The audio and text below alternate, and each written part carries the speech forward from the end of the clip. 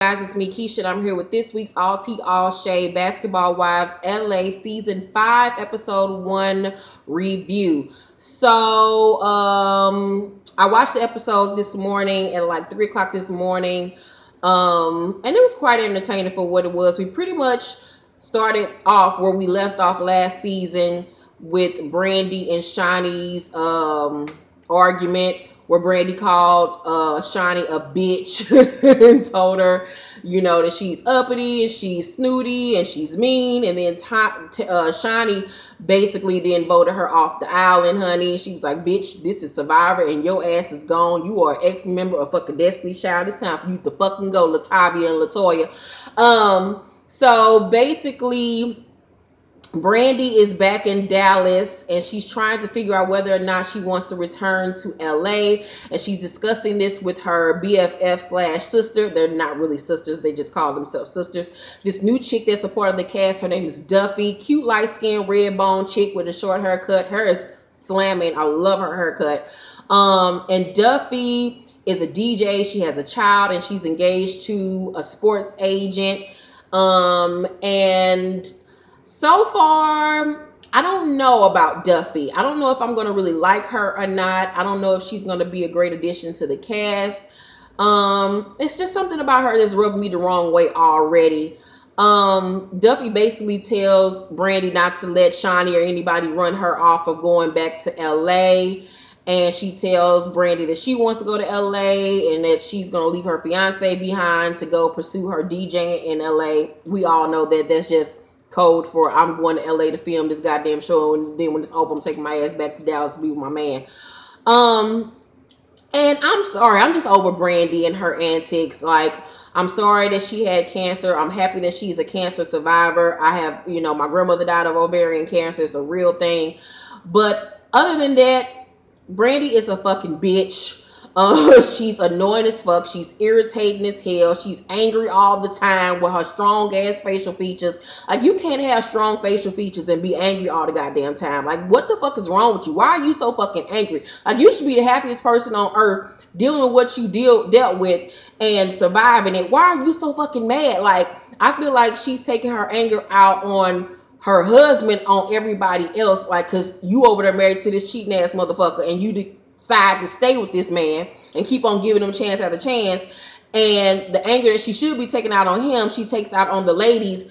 And I'm just tired of her. That wig was terrible. That pissy blonde ass wig trying to give us Farrah Fawcett realness, trying to mimic Marilyn Monroe, and it was Marilyn Monroe. And I'm like, you too big and broad and shaped like Shaq to be so fucking mad, and you just so mad and buff. And I'm like, what are you on steroids? Like, what is wrong with this chick? Like, I just cannot with her. She's too big to be mad all the goddamn time.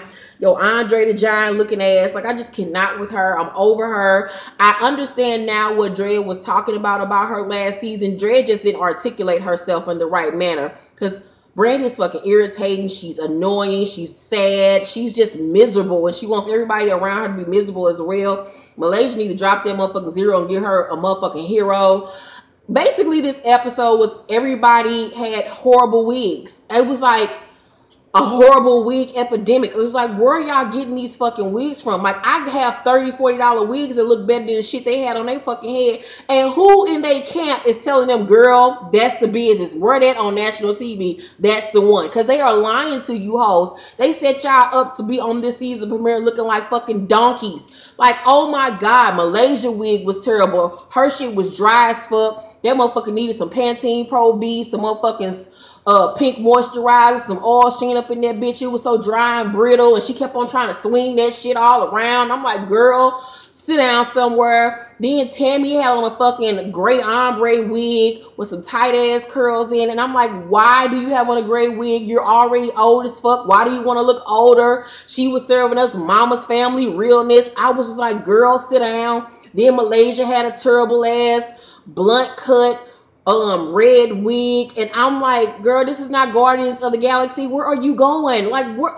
No. And then Angel had this old kinky ass curly ass wig on, giving us Latoya Jackson realness, and I didn't understand it. I was offended by it. I felt disrespected. I didn't know why they was wasting my time with these wigs.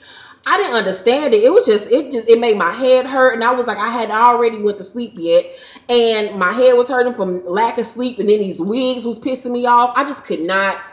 Everybody her looked terrible. Shaunie kept on giving us pedestrian realness. Nothing is special about Shaunie. Tammy gave us some great one-liners as always. Angel and Malaysia are still into it over that damn dress debacle from last season. I'm like, can Dressgate be over? Nobody cares. Come up with a new storyline. They also have a new addition to this cast. I forgot the young lady's name. She's a cute little chocolate petite girl. Really like her. She was just beautiful girl. Jackie's still crazy as ever. Jackie's still crazy, sweaty, and just look like a sponge, like a sponge cake. I know this season the Duffy girl and Tammy are going to get into an altercation. I cannot wait to see that. Other than that, nothing really amazing really happened in this episode. Everybody just looked like trash, and I was just like, who is styling y'all?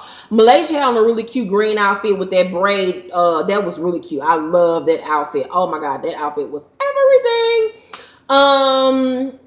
Malaysia and the girl Duffy, when they met, they didn't really get along. Malaysia wasn't really feeling Duffy. She was being territorial over her friendship with Brandi, and I was like, girl, okay, whatever. What else? I think that's it. Like, it really didn't give me anything. It was just like a starter episode. So we'll see. I'm gonna do episode review videos every week on Basketball Wives LA. Let me know what you all thought about this episode down in the comment section. And make sure to thumbs up this video. And if you're new to my channel, what's up? Thank you for subscribing. Yeah, make sure to share this on all your social media sites. And if you have not checked out my Power Season 3 Episode 1 review video, check it out. It's up now. Yeah, I just want Brandi to stop being so big and mad. Like, it's just not attractive. Like, veins and shit be popping up out her neck. She look like she about to turn into the Hulk. Like, girl, get a protein shake and go bench press something and sit down somewhere, girl. Anywho, I love you all. Thank you all so much for watching this review video. Have a safe week, and